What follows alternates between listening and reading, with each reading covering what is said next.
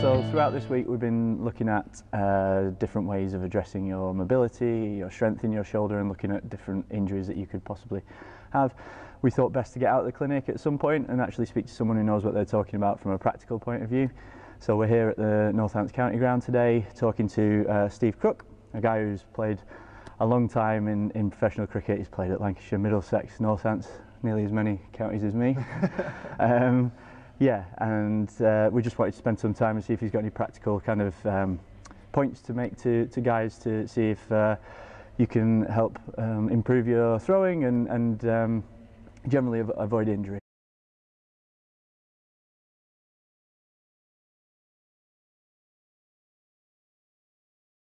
Okay, Crookie, how you doing? You all right? I'm very good, thanks. Good. Cheers for having me on. No, thanks for coming, mate. Yeah, so you've played a long time in professional cricket. How many years is it now? Oh, don't know, mate. Lost count. So you must have had a few shoulder injuries in the past, and I'm sure you've had a grumbling shoulder throughout most of the time, to be honest. Yeah, I mean, to be perfectly honest, everything was going all right until 2011, I think it was, and just randomly bowling in the warm-up when I was playing for Middlesex, I just felt a pop in my shoulder, a bit of pain, and I thought, oh, geez, that's a bit sore. Carried on through the rest of the year. I think there was probably 3 months to go, and just every time I was bowling, it was agony for the first probably 3 or 4 deliveries. Throwing was not great either. So at the end of that year, had a scan, and there was a tear in the labrum. So I had that repaired, and had another operation in I think it was 2016. Yep. So I've had a few problems, and it's it's obviously affects, as soon as you have that sort of injury, it affects your technique, I guess your confidence, and a lot of other things. So yeah, I've certainly struggled a little bit with some shoulder stuff. So you've had to think quite a lot about your throwing technique and ways to go about building back up. I suppose you've had a large chunk of time off, well, maybe not a large chunk of time, you probably want a bit more, but without throwing for, say, a month or 6 weeks. And so have you had to approach it differently to build back up into throwing this time? Yeah, I mean, as I guess through operations, you have an extended period of time off anyway, but as you build that back up, just very conscious of making sure I'm doing all the right rehab, all the right prehab. But yeah, as you build up into it, I guess I probably naively underestimated the what sort of impact of younger. The recovery time's a bit quicker, probably a bit bullish with certain things, but it's for me now I sort of realise that it does take a bit longer, and the focus on the technique, particularly in throwing, is hugely important. I've had to really think about what sort of my pre-game routines, pre-practice routines, pre-throwing routines. Even in the outfield, I'm doing a lot of stuff to make sure that you're not always throwing. Yeah, because that's it. You've got a long time where you stood around not potentially doing much, and then all of a sudden you're asked to throw one at 100 miles an hour. And that could be the difference between a wicket and not a wicket. So it's making sure that I guess that I'm ready in all situations to deal with it. Great.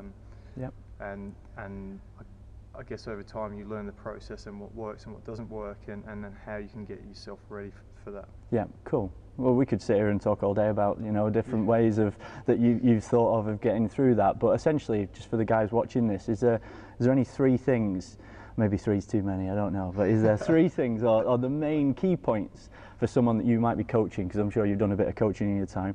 3 things to focus on or to look at from a throwing technique point of view that might help somebody to either improve performance with their throwing, or also just to sort of prevent or reduce the chance of getting an injury.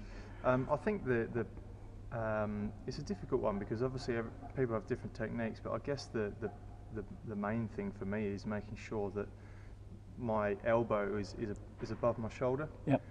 Or equal to my shoulder. Okay. Because if it gets low, it puts a lot of pressure on the joints and where I've had the repairs. So cool. I'd say that is a big thing. Yeah. So making sure the elbow's above. Also not getting too far behind my head. Yep. Because again, that for me personally, that puts a lot of pressure on the shoulder.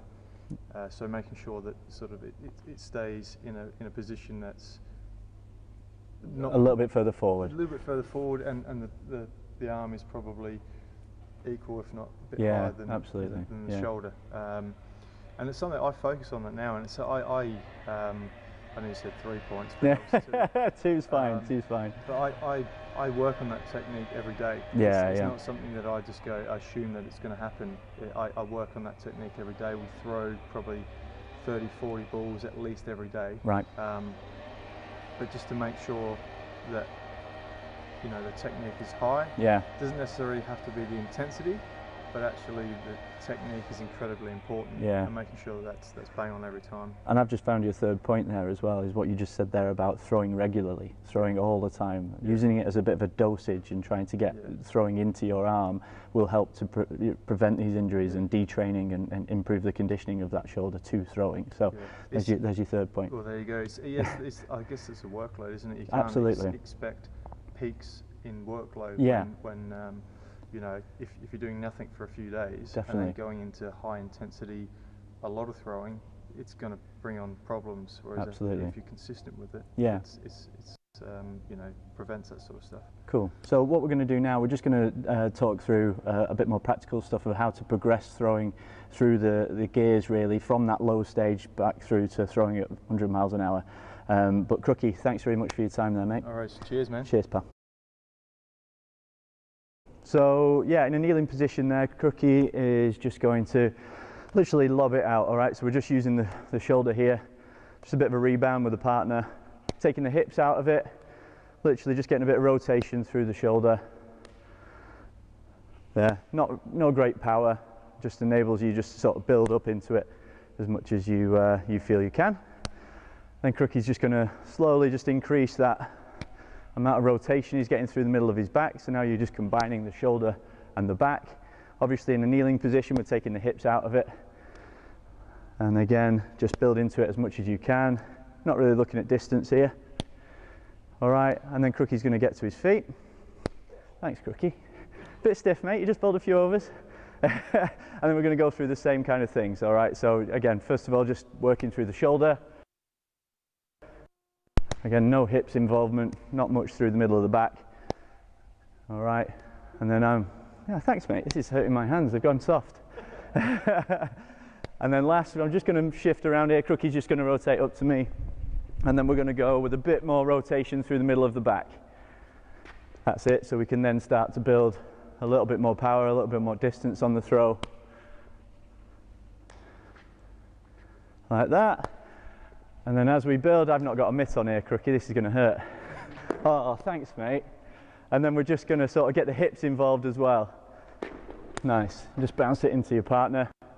And the key thing here is just building, like Crookie said in the interview, just building up throughout, trying to increase the distance, increase the power. Don't go in at 100 miles an hour. Don't go in trying to throw 50 meters, and then build up as you feel you're able to. And that's about it. Thanks, mate. On ya.